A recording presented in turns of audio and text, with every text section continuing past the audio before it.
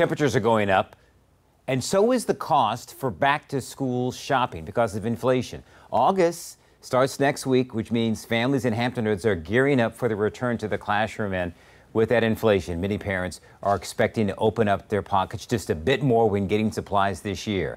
Officials with Deloitte, that's a financial consulting firm, did a survey showing parents are planning to spend on average $661 this back-to-school season. That is 8% higher compared to last year.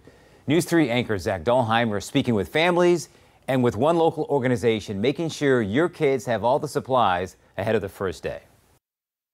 This summer, we've all had this on our minds and how far it'll go. And while families are starting to gear up for school supply shopping, one local group is making sure that your family gets the most bang for your buck ahead of the first bell.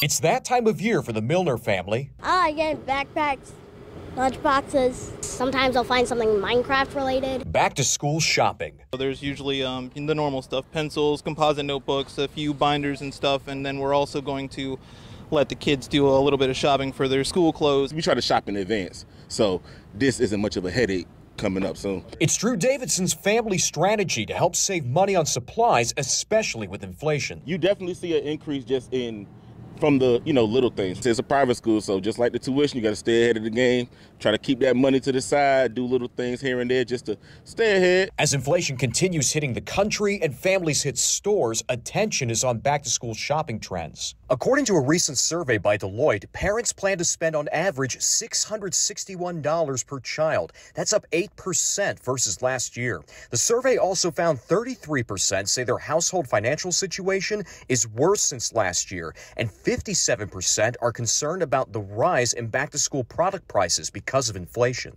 How much on average do you spend for back-to-school shopping, usually for both of them? Over the year, it's probably like maybe 4 or 5. The Boys and Girls Clubs of the Virginia Peninsula is gearing up for its annual school supplies drive, which usually helps around 500 families per year. Club officials say this year's drive will be as critical or more than ever. Just the fact that things cost so much more than they did, just last year. We work very hard to make sure that the transition from summer to the start of school is as seamless as possible. Meanwhile, Alan Milner's family is waiting until the Virginia sales tax holiday to stock up on supplies for his daughters. When you have to buy, 15, 20 composite notebooks, it saves some money and time.